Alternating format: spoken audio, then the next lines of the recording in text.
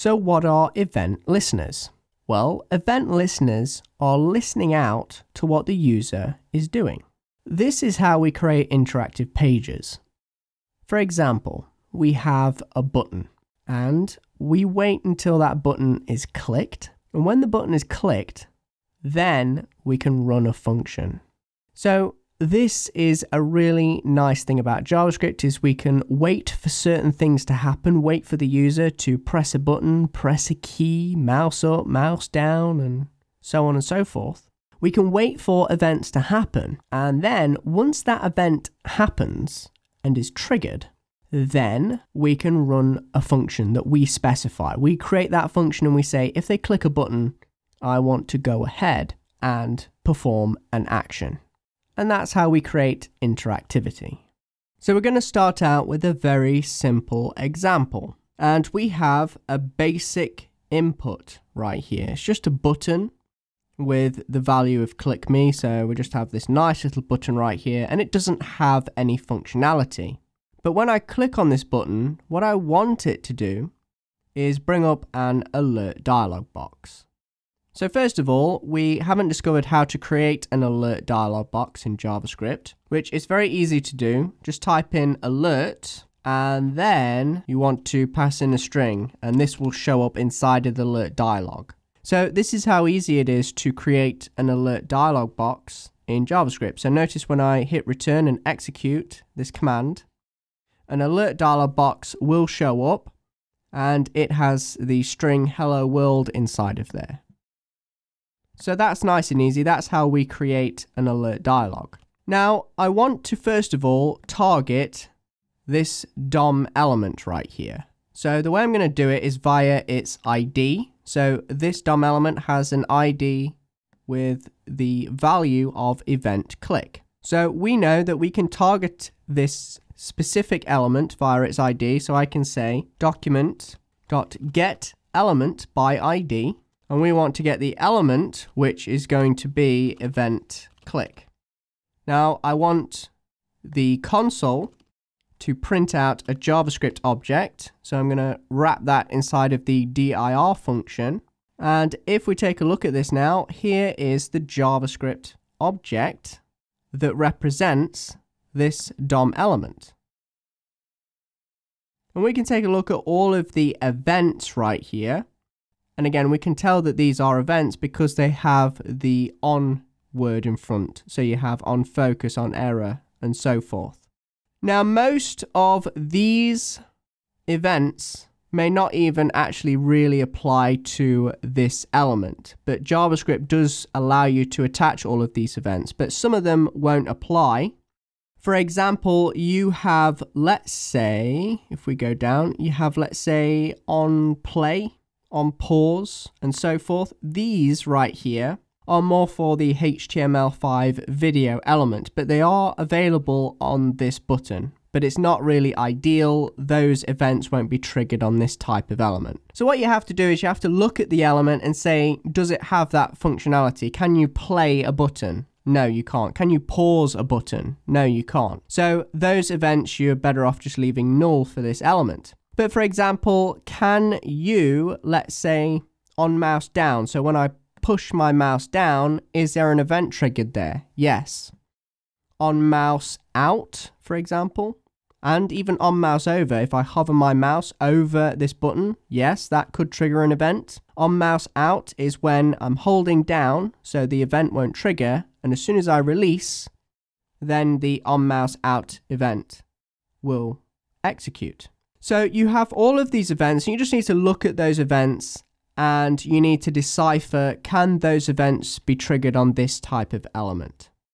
But we're going to keep things real simple, and we're just going to go with the standard click event. So when the user clicks on this button, I want to trigger an event. So let's go ahead and take a look at the on click event, which should be in here. There it is, on click. Now we know that this event isn't going to trigger on this particular element because its value is null right here.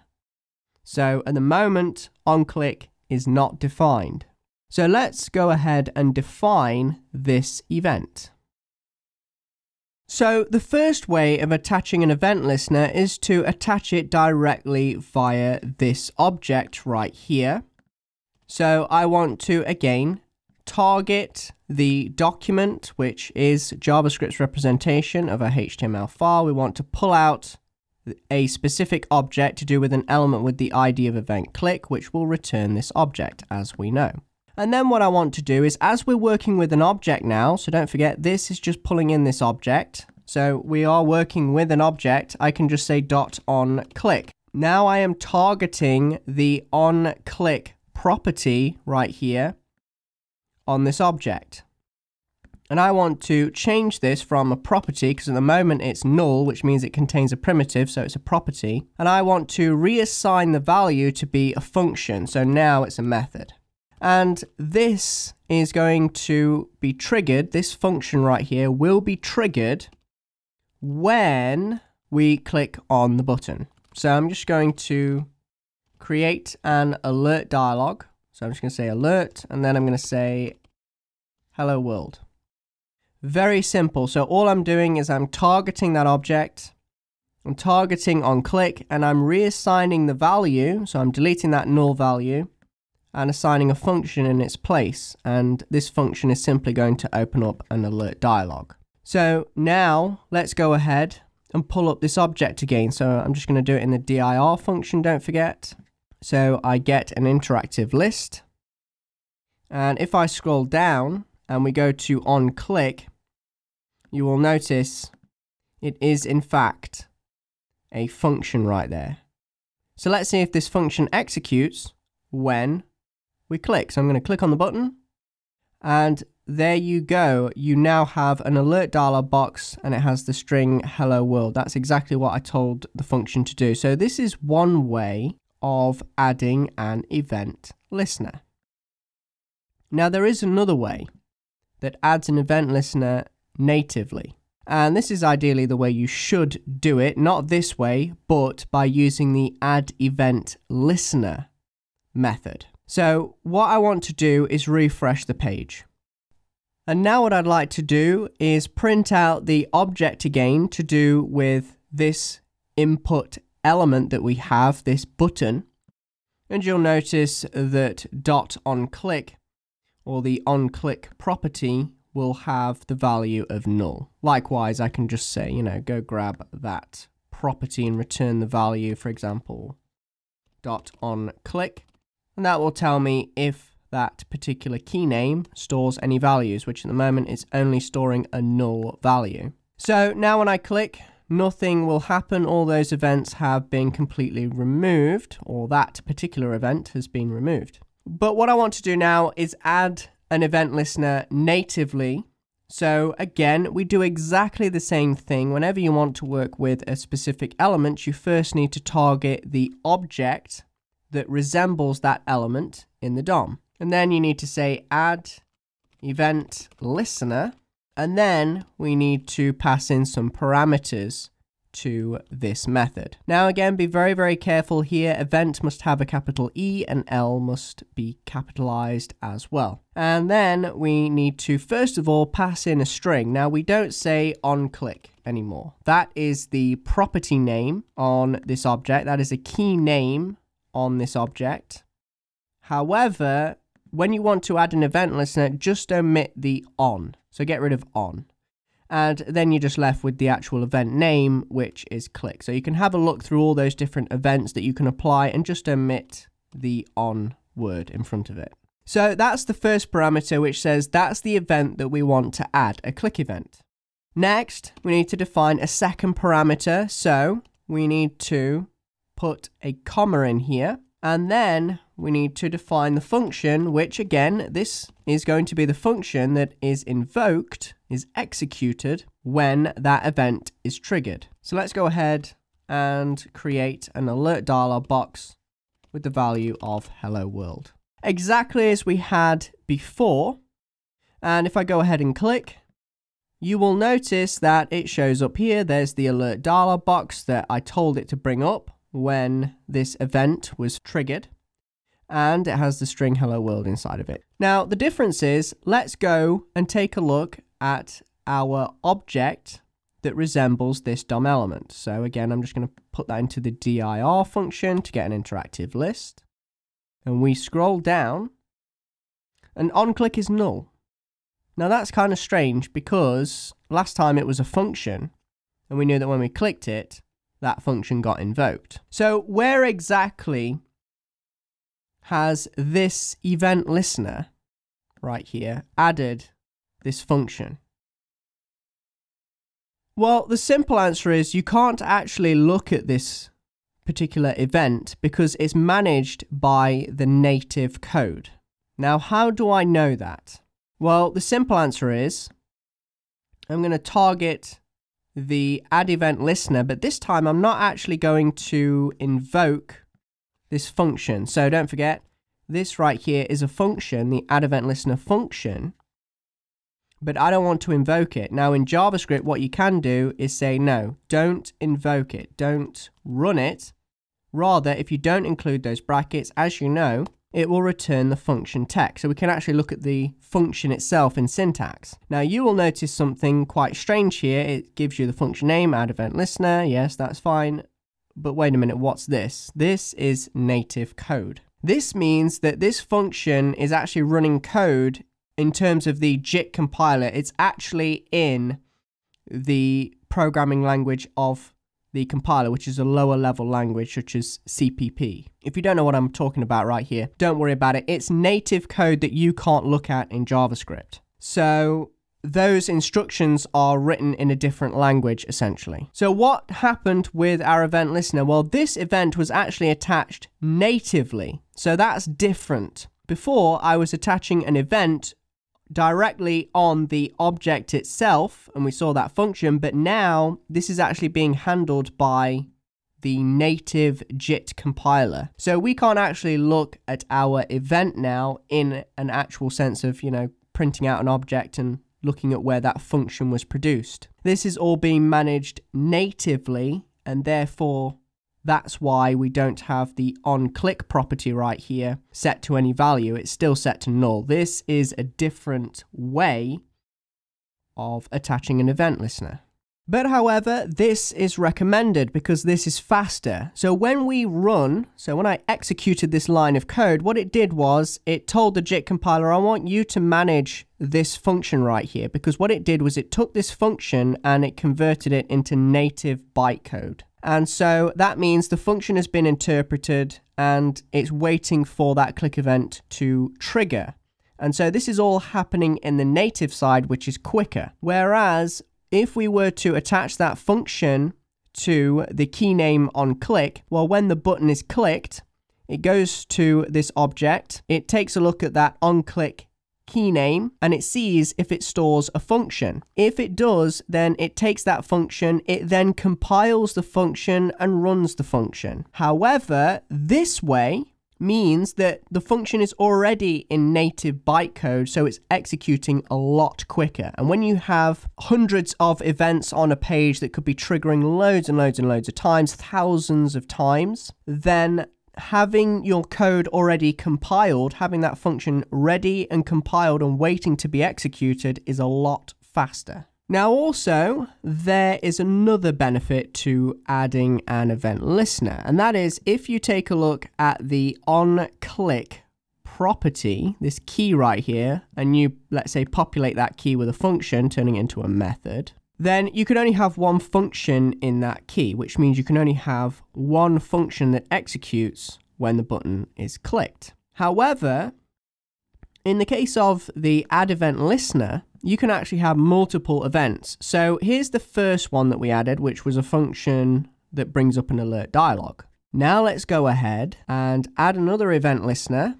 And again, it's going to be the same one, click, and then we're going to run another function. And this time we're going to create another alert dialog, which is going to be another dialog, like so. So now we're going to have two alert dialog boxes when we click on this button. So this function right here does not override or get rid of this function. In fact, they are both compiled in memory. So let's take a look at this now. Click me.